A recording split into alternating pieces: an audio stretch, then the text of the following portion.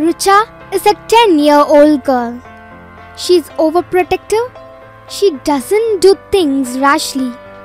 She seldom takes risks, even in playing. Because of this nature, she lost a close match in inter-house badminton in school, even though she had got the ability to win. This defeat made her lose confidence. Her friend Aruna consoled her and tried to motivate her for the upcoming inter-school sports meet. As she was in relay team, they need Richa if they want to win the race. Richa reluctantly accepts to stay in the team. As they were practicing, their teammate Shabnam informed them that the Springfield school team has got a very fast runner and everyone call her PT Usha. This threatens their win.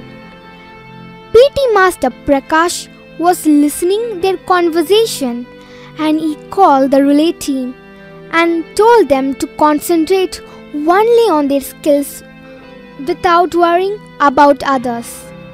Finally, the day arrived. Everyone was tensed. Prakash sir's advice had overcome Richa's self-doubts. They had practiced well for this day and they easily got through the heats. They are in final now.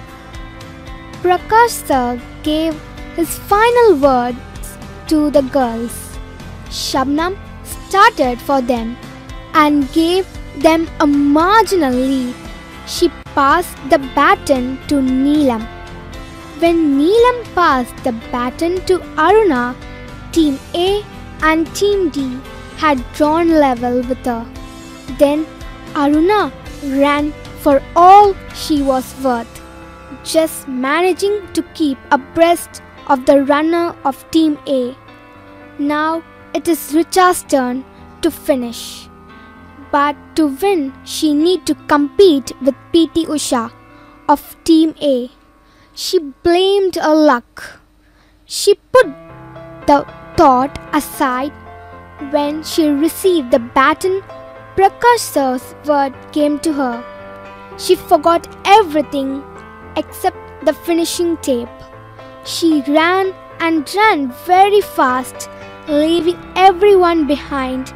Even PT Usha could not run with her. She made the day for their team. They won.